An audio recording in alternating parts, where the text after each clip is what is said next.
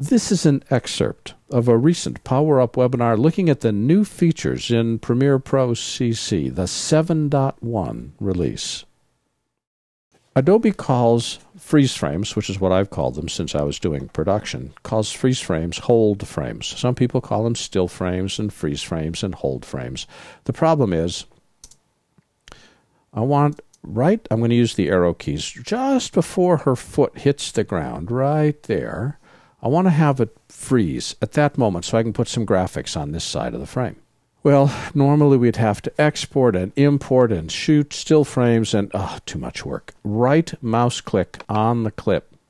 Scroll about halfway down. See where it says Insert Frame Hold Segment? Okay, what happens there is it automatically creates a freeze frame.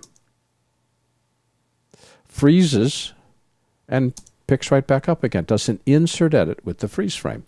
If I select the trimming tool and trim, I can make the freeze frame any duration that I want. Gone is that default duration. I can trim this to be any length that's necessary to have it be the effect that I want to have it be. Well, this is really cool. I'm just going to undo that to get me back to where I left off.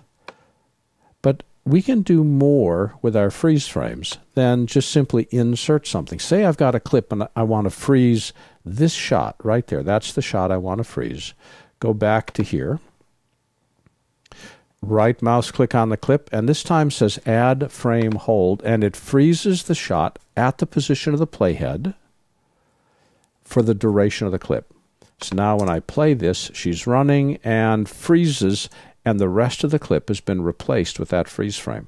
I can still grab it and trim it and make it whatever length I want. But the cool thing now is I can do an insert and have the action stop and then restart, or I can freeze the action for the duration of the clip. Well, let's just reset this. Okay, there's our shot right there. Right mouse click, and this time I'm going to select Frame Hold Options.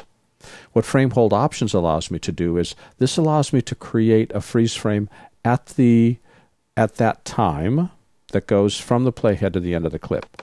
Or I can create it at the in point or the out point or the position of the playhead. I'm going to create it at the in and click OK. Watch the image in 2, 1, woof. Not quite the same image. Her foot has hit the ground, and the entire clip is a single freeze frame that lasts for the duration of the clip. Normally, she'd be running. But here, with the freeze, she's frozen based upon the in, the out, or the position of the playhead. This has been an excerpt of a recent Power Up webinar looking at the new features inside the latest release of Adobe Premiere Pro CC. For the complete version of this online training, please visit our store at larryjordan.biz/store and look for Webinar 113. Thanks. Membership is a great way to stretch your training dollars because a subscription membership to our video training library saves you money. Access all of our videos for one low monthly price of only $19.99. That's more than 600 movies, dozens of hours of training, all in-depth and all up to date. Plus, members can attend any of our Power Up webinars for free.